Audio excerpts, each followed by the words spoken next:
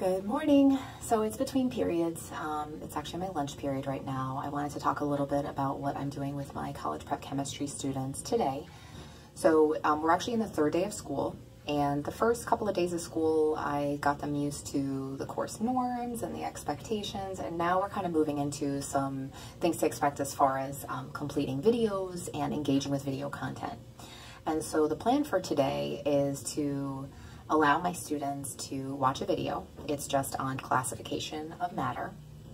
And basically in that video, I'm going to go through, pure substances versus mixtures and elements and compounds and heterogeneous, homogeneous, all that. And then I'm going to give them a more cognitively demanding task, which is going to be make a model of all of these things. Now, I'm just going to play the video from my YouTube channel, and I'm just going to play it. And I'm not going to give them any instruction for how to interact with the video content. And we'll see if any of the students take out their notes or try to write anything down.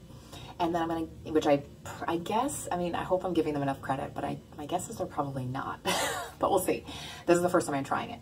So then once they complete their video, I'll give them that cognitively demanding task, a modeling task. And then more than likely, they'll probably have a difficult time doing it.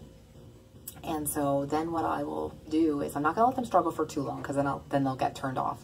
But basically I'm going to say, well, I gave you a video. Why didn't you learn it? And so hopefully they'll come up with, well, oh, wow, maybe I should have taken notes, or, maybe I should have paused the video, etc. So we'll see how it goes. And then once they do that, I have a list of norms.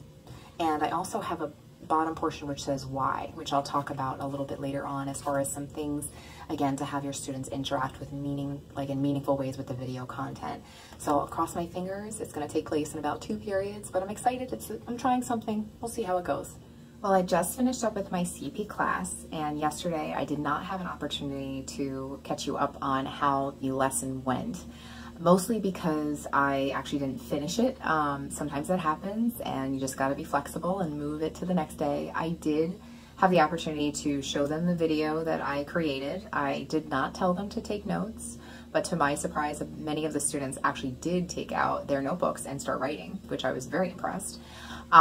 It really kind of shows the shift that we're seeing in our students in terms of taking ownership over their learning. And I think, I definitely can't take credit for that, because these are new students that I have, but definitely I feel like my colleagues are doing a great job incorporating more of the ownership over learning and student-centered learning environments and NGSS. And so it was really good to see these kids say, you know what, I'm going to start taking notes, which was just awesome. There was just no prompting.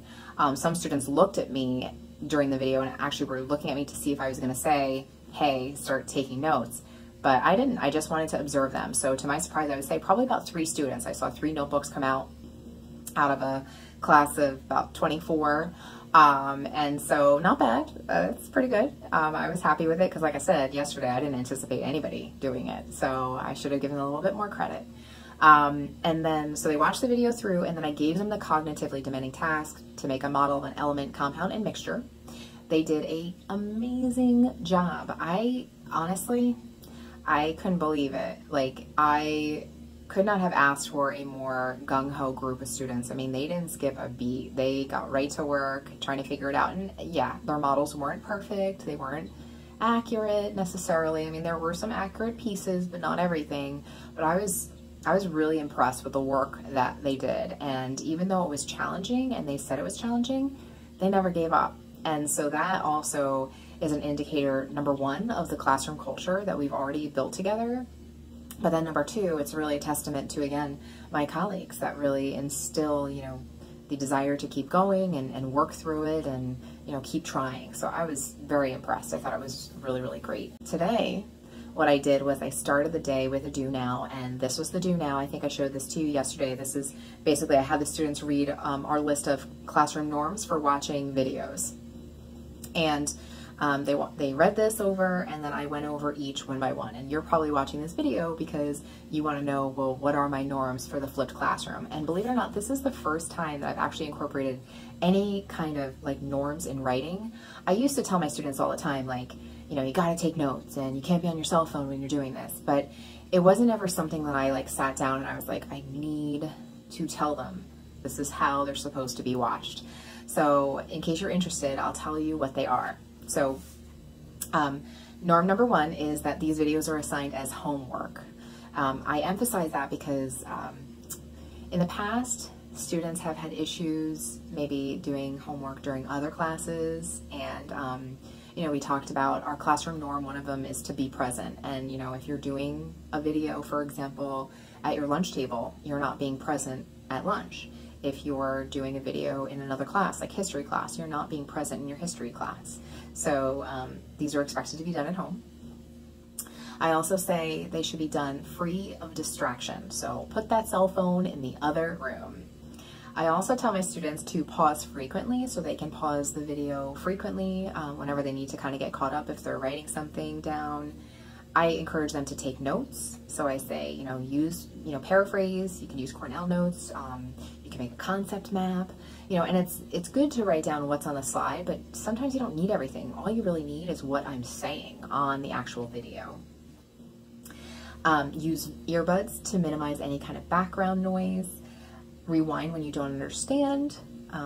Always answer the question, do you have any questions in Edpuzzle? So every time I create an Edpuzzle, I always at the end put a question that says, do you have any questions? And I always tell them, answer it. If it's no, then it's no, that's great. If it's yes, then tell me what it is, because I always respond.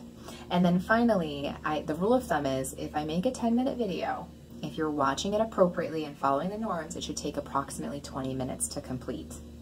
So that's something to think about. So those were the norms. The students were pretty receptive, because I said your goal of watching these videos is to be ready for class the next day. And so that's where we transitioned into why. So the next section, I actually put a why section, you can see. And so it says why. So it says, number one, you'll be ready to participate in class. Number two, I can give you individualized attention because I'm simply not standing up and lecturing at you, right? The third thing I say is you can't pause or rewind your class, right? You can't pause or rewind me. We got to keep going through content if I'm going to be lecturing to you.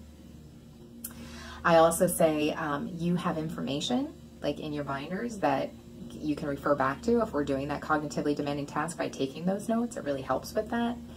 I also say that what's nice about this is, the content is presented in multiple ways. So yeah, we're doing the guided inquiry in class, but maybe if you didn't understand what was going on in class, you can go home and you can use the video to learn the content that way. And then finally, I mentioned a lot of the students constantly say, wow, Miss R, this class goes by so fast. Well, why is that? It's because this is an exciting learning environment. You're busy, you're actively engaged, you're getting up and you're doing things. And, if you want to keep that going, you have to do the work prior. And I tell my students, I'm not going to assign videos every night. I would never do that to you. I probably assign 1 or 2 a week. And that's a pretty good amount, I would say. And every video I create myself. So if you're thinking about flipping your classroom, I do encourage you to make your own video content because your students have a relationship with you. And then of course, embed it in Edpuzzle so that you can get some analytics. You can actually get free storage on Edpuzzle. So if you haven't seen what Edpuzzle is, I'll put a link down below so you can see what it looks like. But I would say overall, if my students follow these norms, they're going to be ready to participate in class the next day. And I think that's really the goal of writing this up for them. You can see too, I did copy it on thicker paper, cardstock, so that they always have it in their binder, just to be reminded of what's expected of them. So hopefully that helps you to understand the how and the why I flip my class. The NGSS is very difficult to implement. It's very difficult for your students sometimes to understand the content between all the, phenomena that you'll be exploring, and relating the content to. By flipping your class, it allows you to kind of free up your time so that you can help them. And that's why I spend so much time creating this content, because I want to be able to help my students and I want to be able to build really strong relationships with them. I hope this video helped you and gave you some insight as to how I flip my class and why I flip my class. Either way, I hope you have an amazing weekend and thank you so much for watching.